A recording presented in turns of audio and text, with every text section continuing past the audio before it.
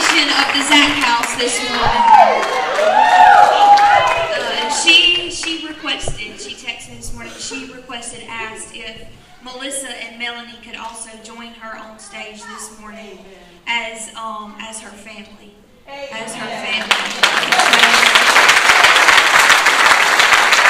And how symbolic I believe it is. How symbolic I believe it is. I play a small part in these ladies' lives, but can I tell you that these women right here that live at that house with them, they play a huge part in these ladies' lives and pouring into them.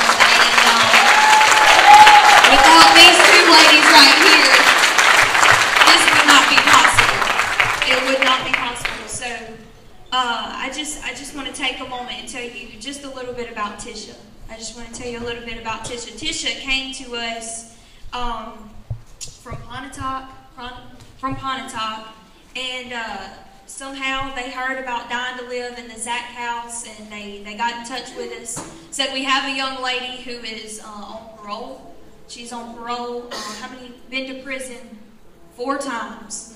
Been to prison 4 times, and she's in a little bit of trouble again, but she's asking for some help. We want to send her to you and to your program, and we're just going to tell you you're going to have your hands full. And I said, well, that's the best kind right there. That's the kind I like. Send them on. Send them on. And when she got here, she was absolutely a firecracker in every sense of the word. And initially started out, didn't know much about God. Didn't know much about God. Knew who God was, knew about God, but did not know God. And got here, and God began immediately, I recognized a crazy, crazy favor of God on her life. A crazy favor of God. And from day one, He has protected this child. From day one, He has protected her. He has removed things and removed people and removed situations. And we are believing that He is going to remove some charges. And we are just going to see a total transformation and restoration in her life. But when I was looking up scriptures, y'all know I look up the scriptures. I pray about them, think about them. There were 2 scriptures that I found. One I'm going to read and one I put on the certificate.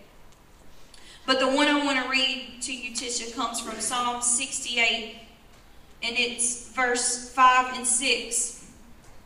And it says, Father to the fatherless, defender of widows. This is God, whose dwelling is holy. God places the lonely in families. He sets the prisoners free, and He gives them joy. And when I read that scripture, I said, my God, that is her testimony in a nutshell. That is her testimony in a nutshell. And God has done an amazing work in Tisha's life. He's done an amazing work in her life. And today, as I present her parenting certificate, she has completed the parenting curriculum with Pastor Greg and Miss Cindy. Amen. I'm also going to present her certificate of completion from the Z.A.C house. And on this certificate, I put the scripture, my child, listen to me and do as I say, and you will have a long, good life. When you walk, you won't be held back. When you run, you will not stumble. Guard my instructions, for they are the key to life. Amen.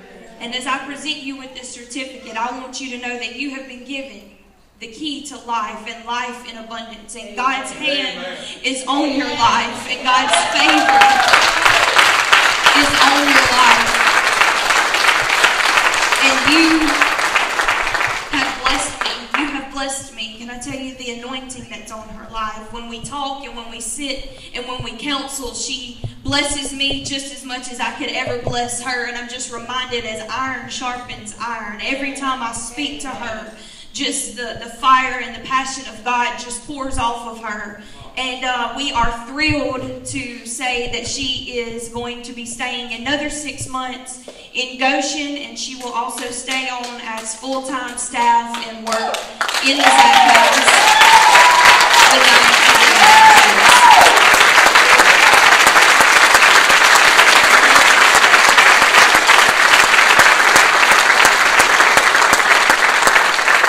Congratulations, Tisha. Congratulations. And this is just the beginning. This is only the beginning. Only the beginning. So y'all just give her another great round of applause.